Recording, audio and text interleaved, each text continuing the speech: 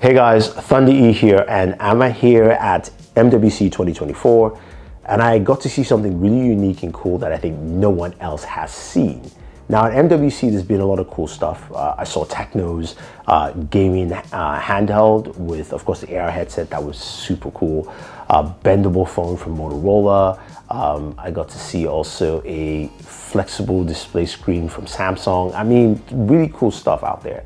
And also some really cool smartphones. But this one is a first. This is gaming, PC gaming, on the Snapdragon X Elite platform. We haven't seen this. And when I got the chance to check this out, of course, I had to jump in because I got to tell you guys what it is like.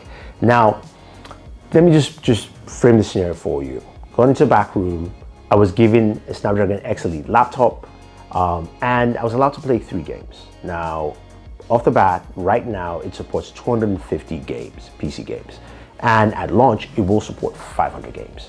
But right now, I was allowed to play Baldur's Gate 2, Control, and Redout 2. So still some really good games to check out to see if I can get up to even 30 frames a second, because we don't know. But here's the thing, I decided, look, I'm just gonna have the system unplugged and play just directly, no external power source. And off the bat, performance was really smooth across all 3 games. Now, I can go in and lament, but I want to show you and just look and experience the gameplay from all 3 games, and then we'll talk.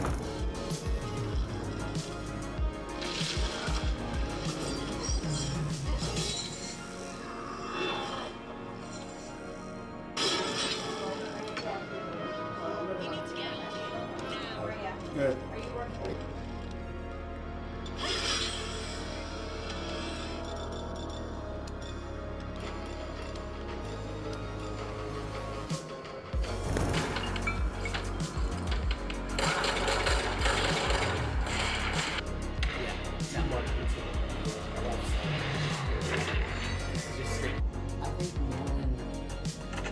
You've heard the term Baldur.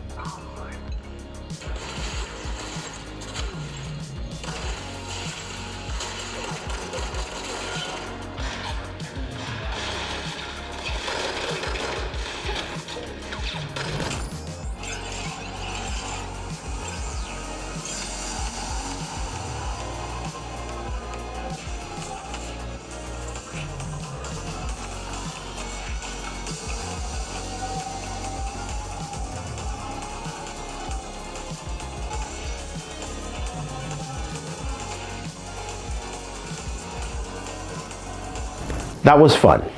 That was really fun. The fact that I was getting above 30 frames per second, getting closer to the 40s in a couple of the games, be it Redout, Control, or even Baldur's Gate 2 was impressive. Now, gameplay in terms of settings, all at low settings for all of them. And this is to expected. Whether you're gaming on something like this, or even like my MacBook Air, or even something like, you know, the Intel Core Ultra, it's all low settings. So that's to be expected. That's not the issue. What I do like here is the fact that performance is really good. System wasn't plugged in, fan wasn't loud, and this is all on a reference device. So this is not even a final unit. So I can see that getting better and better. I did try out some more games, which I can't talk about, but again, performance even on those games was really good. Another thing to note is that the Snapdragon X Elite also supports AMD's FSR1, so you can of course get that performance boost there in getting better quality and better performance all around. So honestly, this is really good. As a gamer, I am glad to see this. I can't wait to when this launches. I can't wait to see more games. I'm just excited for the competition. You know, to me, this is great. We've got, you know, Qualcomm and Snapdragon coming in with the X Elite. We've got, you know, the Apple M chips. We've got AMD doing its thing. We've got Intel coming back in the fray with the Core Ultra chip. So this is an interesting time to be a PC Windows user and also a gamer as well. There's so many options for this, and I'm excited to see this. Look, I'm going to do a full review with a ton of Snapdragon X Elite laptops when they come out. So let me know what you guys want to see, what games you want me to play. I will start compiling the list. Let's just do that so we can get ready and see how well this will work for us. But the interesting thing with Snapdragon X Elite is that this is probably one of the only platforms in terms of PC where You do have the capability of adding, of course, 5G connectivity, because again, it's Qualcomm and Snapdragon, as well as also Wi-Fi 7. So you can game and play anywhere. That is very key with this.